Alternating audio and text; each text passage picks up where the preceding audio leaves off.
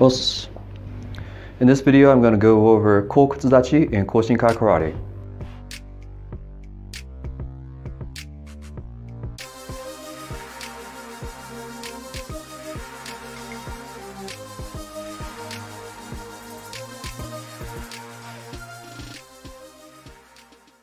Kokutsu-Dachi is the back leaning or back stance. On the command of Kokutsu-Dachi Yoi, cross your arms and transition to Heiko-Dachi. On the command of Kamaete, transition to Kokutsu-Dachi by taking an exaggerated step forward with your left foot, leaving most of your weight on your back leg. In the final position, your front foot should be 3.5 foot lengths forward of your rear foot and 1 foot width out. Your back foot should be pointed 45 degrees out, and your front foot should be pointed forward. You should maintain an upright posture and orient your head and eyes forward. When you enter the stance, kiai. If no hand technique is specified, cross your arms as you enter the stance and keep your hands in the same position as you would in Fudo-Dachi.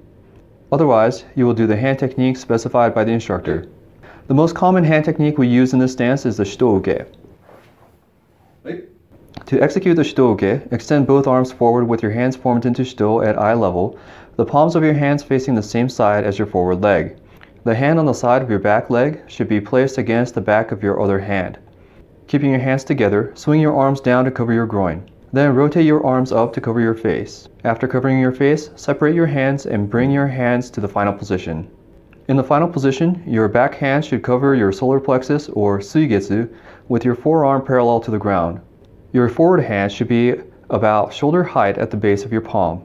Your shito oriented forward toward your opponent, with your arm at about 70% extension. On the command of naotte, return to Fudo-Dachi by bringing your front leg back and crossing your arms. For more information, please make sure you visit the blog at the link in our description and follow us on Facebook. Until next time, os.